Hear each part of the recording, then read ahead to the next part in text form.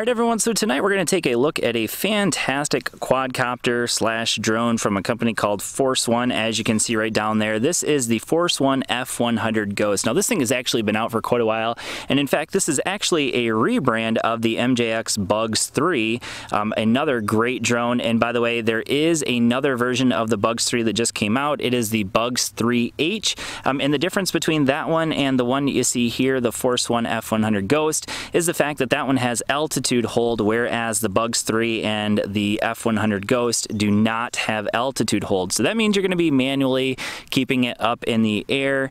No altitude hold available here. So in the box, the Force100 drone comes with quite a bit. So that's one major difference between the F100 that you see here and the Bugs 3. So the Bugs 3 comes with one battery, whereas the Force1 F100 comes with two batteries. So these are LiPo batteries. I believe they're 1800 milliamp hour batteries, 7.4 volt. So really great, and it comes with two of them, so I already have one connected here in the back. Now, a few things that are missing here. Notice that there are no blade guards here, so it does come with the blade guards. I just have chosen not to use them since I've had it. It does also come with an action camera. The Bugs 3 did not come with an action camera. However, there are packages where you can get it. So this is a 1080p Force1 branded action camera, and we'll take a look at how that looks in just a little bit. So that is the drone itself. Now, it does come with landing gear. However, that is optional. You do not have to put those on. I have just chosen to use them because it's a little simpler to fly it around and land it with the landing gear on there. So on the controller, as you can see here, there are a few things we have. So again, it's not altitude hold. We just have an on-off switch. We have our trims here. I have not had to use those at all. We have over here our low and high. So basically that's just our two gears, our two speeds. This is our start, basically to start our blades. Also, if you hold it down, it shuts off the blades. We have over here on the top right, we have our flip button and then also a camera button. Now, I'm not 100% sure what that camera button's for because the action camera here, notice, does not actually connect up in any way. So I'm thinking maybe you have to have a special connector in order to use that. But that camera button that you see right down here does not work with the action camera. You have to actually manually turn on the action camera, and then there's no FPV or anything like that available. So with that being said, we are going to take this thing up. This thing is a super fast drone. I don't necessarily recommend it for beginners. You probably don't want to use this as your very first drone, but it's fantastic. You can often find really great deals on it. I've heard people talking about getting this thing for as low as $70, which is insane because the package, as you see here, is available on Amazon regularly for $180. I forgot also one other thing to mention is that it does come with two other covers. So there's a white one, a blue one, and I believe maybe a black one. I've pretty much just kept the white one on the whole time, so I can't remember the other two colors.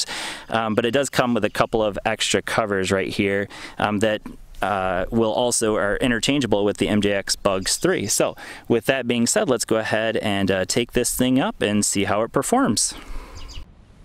All right, so in my first flight out, I didn't realize that the GoPro that I'm recording this on actually just stopped all of a sudden working. So we're gonna go ahead and try the flight again. So we're gonna go ahead and start it right up. So the engine start. So we're gonna hold down that red button up in the top to get it started.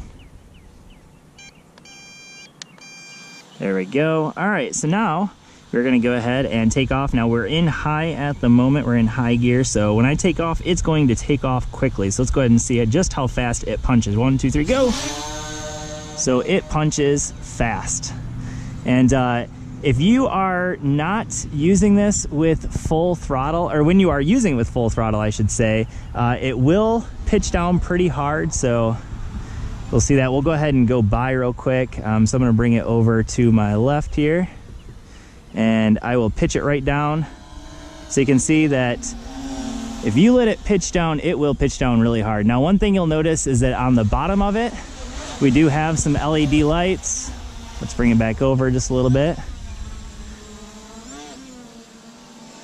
All right. So on the bottom we have, well, let's start out with the front. On the front we have that bright LED light that is visible both in pretty much any kind of lighting, but also in the front we have the white LED lights and then the blue LED lights in the back. So really great for orientating the quadcopter here. So now let's go ahead and do some flips, practice those. So we're gonna hit the flip button and then go in any direction. So we'll go ahead and start with a flip to the right here. So, lost a little bit of altitude when I did it. That's because I didn't have it holding altitude. So now let's go ahead and flip it backwards. And one more time. All right, so flip. And one more. There we go. So the flips work really, really well. And the rates side to side, you can see it's super fast. It will pitch quite hard if you give it full throttle going forward. So let's go ahead and see that. There we go. So pretty hard pitches. This thing does fly quickly. Has a lot of gas on it, that's for sure.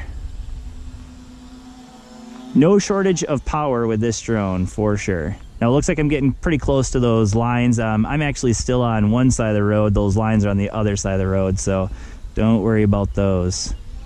The thing we can worry about are the trees right over here. See the moon up there with the drone. So this thing can go quite high.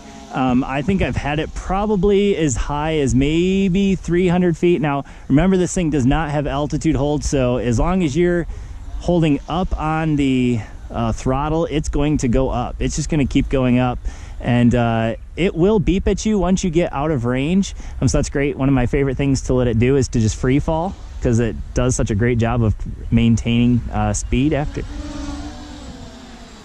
But yeah, just a lot of fun. This is a great drone if you're already used to something that flies really well, and you want something with just a little bit more fun to it. You know, compared to my Mavic Air, this thing is more fun. Obviously, it doesn't take nearly as good a video or photos or anything like that. This one is a lot more manual than the Mavic Air. There is no, obviously, I could easily crash into those trees, whereas with the Mavic Air, we have all kinds of fail-safes. But this thing is just a ton of fun to learn how to fly a drone. Now, I wouldn't say that I wouldn't use this as your very first drone because of how much power it has.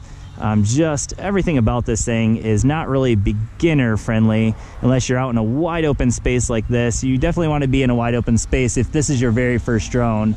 And I'm not sure I would recommend it for a first drone, to be honest with you, because of how much power it does have.